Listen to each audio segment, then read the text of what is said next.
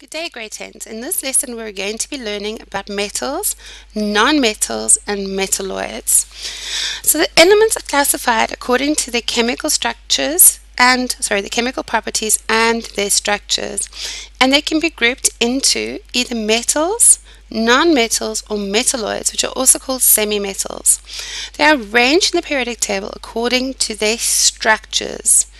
So now if we look at this, and we're going to look at it in more detail, we can see that the metals are basically found on the left hand side of the periodic table.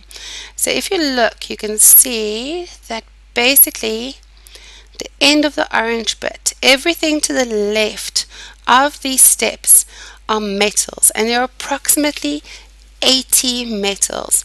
So we can see that the majority of the periodic table is actually made up of metallic elements. Let's look at the properties of metals. They are hard, we know that.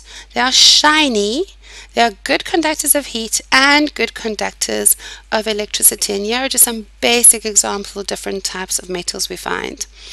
Now we look at the non-metals. Now the interesting thing about the non-metals is they are found on the right-hand side of the periodic table.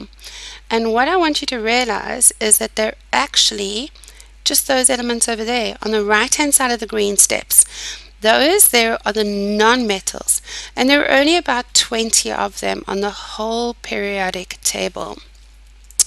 Properties of non-metals: they are soft, okay, much softer than your metals. They are dull, they're not shiny at all. They are bad conductors of heat and bad conductors of electricity. Non-metal that conducts electricity is carbon, and carbon is actually a very good conductor of electricity. Now you've got your metalloids or your semi-metals, and these are the green bits in the middle. Okay, they are found in a diagonal across the periodic table, and these can basically act as both metals and non-metals depending on different things, and there are only about 7 of them, as we can see.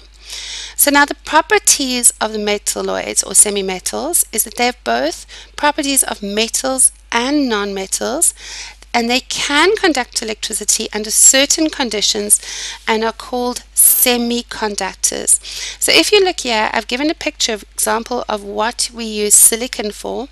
Silicon can be used both as a metal in our computer chips, and they're very good conductor of electricity in this condition.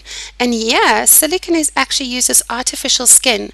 So if someone's been burnt or has been very bad, their skin's been very badly damaged, they can actually use silicon and use it as an artificial skin and replace the person's skin so that they can get healthy again. Right, thank you grade 10s. I hope that has been useful.